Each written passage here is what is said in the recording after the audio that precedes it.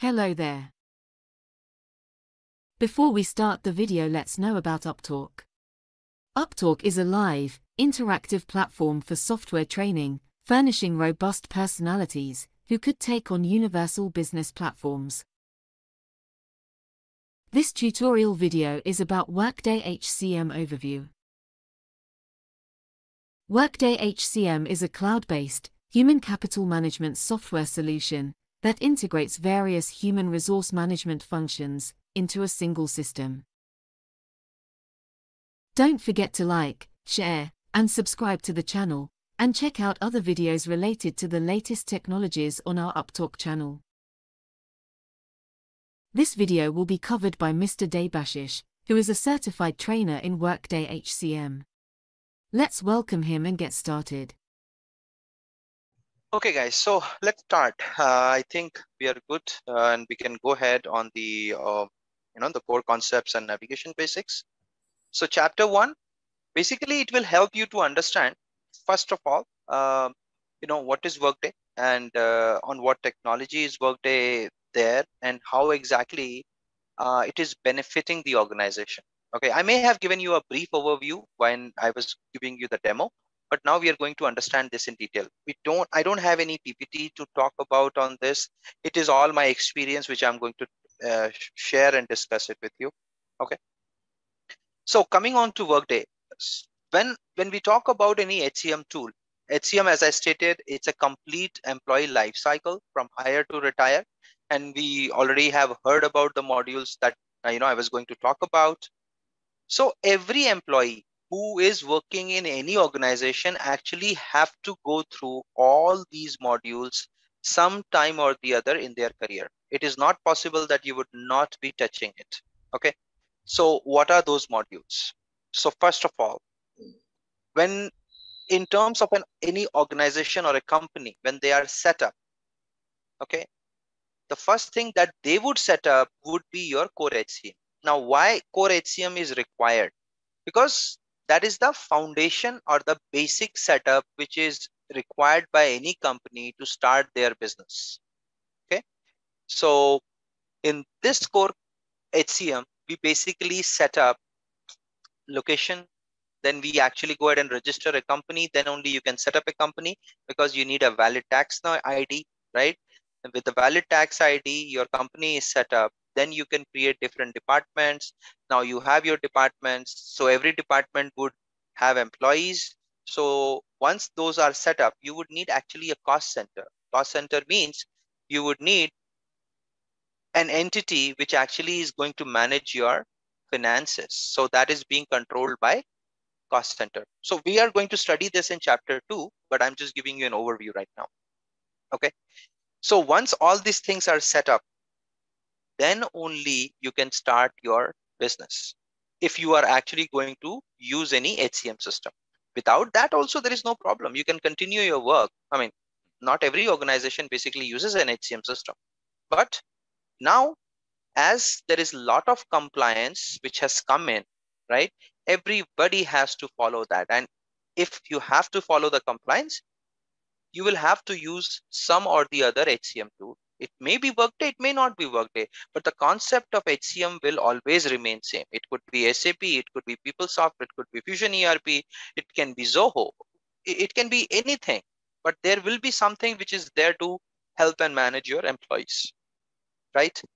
And as I was talking, imagine that as a candidate, when you think that you are eligible for some job which you see somewhere, let's say I'm navigating through LinkedIn and I see there is a job which is relevant for me.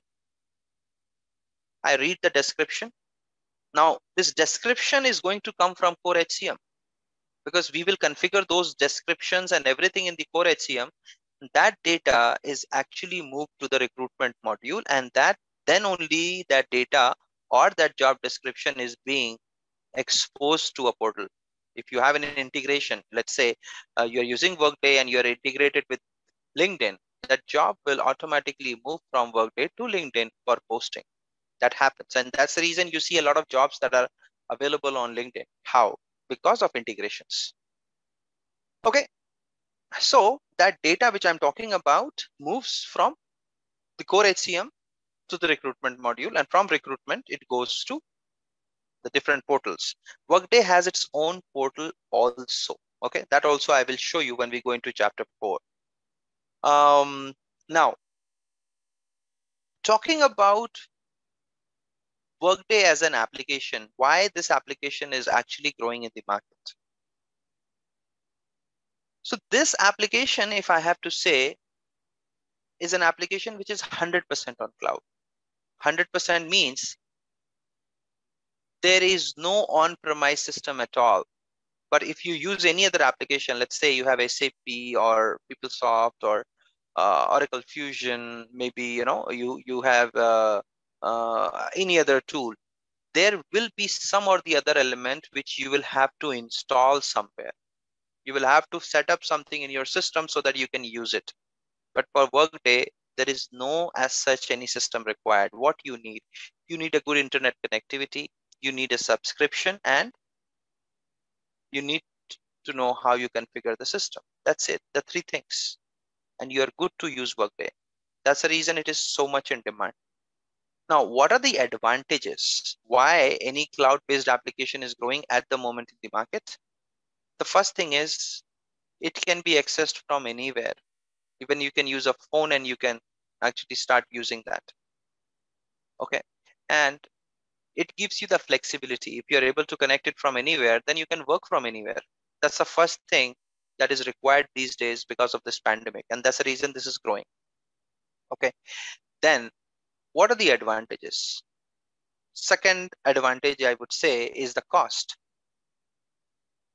Because you don't have to set up an infrastructure. Previously, what used to happen that, uh, you know, I have to go ahead and install or start using an ERP system. So if I have to do that, I need a dedicated server for it. I need a place where I can actually install it. And then from there, I can distribute it to different client machines, which is all the users which are going to use it, right? So that was a painful task and expensive as well. Earlier, you have to buy the subscription of the software. Buy the subscription means you have to get a copy of that application so that you can install it. But these days, there is no application which you want to buy. It is basically going to be a subscription model, how you use internet, right? You just need to pay for the license. So if I'm trying to get license for my 200 employees, I'll only pay $5 per user. That's it. I don't have to pay for infrastructure. I don't have to pay for my servers. I don't have to pay or make a team sit there to monitor the server so that it does not go down, right? So these are the advantages. Again, flexibility. Second thing is your cost and ease of use. Okay. And the fourth and the most important one, which is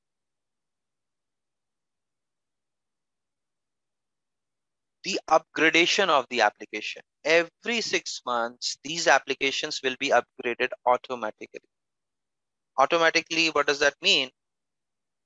There will be a date which will be, informed by Workday to all their customers that, okay, during this period, there is a downtime or there will be a downtime because we are going to go ahead and upgrade the system. And they will give a release notes, basically what upgrades are going to come, what things are going to happen. You will be getting it before then the upgrade comes in. Okay. And the best part is you don't have to pay anything extra for your upgrade. Previously, when we used to buy an application, let's say it is on version 5, and if the company releases version 6, I have to go ahead and give extra money to buy that again. But now these things have gone. These things have changed. That's the reason these kind of products, or this particular product, is growing rapidly at the moment. And I was talking about the market, right? So if you talk about US, so 70% of the Fortune 1000 organization is already using Workday. They are all on Workday. And that's the reason you would see Workday is growing rapidly in the European market and the APAC markets. because their offices are not only limited to US, but they are all across the globe. So if they are all across the globe, and if it is a Fortune company, a lot of company follows them. They follow the footsteps, right? So they have targeted those customers who have impact in the market so that their product would grow. And that's the reason you would see there is a surge of jobs in the EMEA region, which is, UK market, or, the complete European Union market. And then in the Asia Pacific, if we talk about Singapore, Australia, New Zealand, or, basically your Indian market, still, you are getting a lot of jobs in that area. So that is the reason this product is growing, and that makes it very, very good prospect for another 5 to 10 years. I can say that. Okay.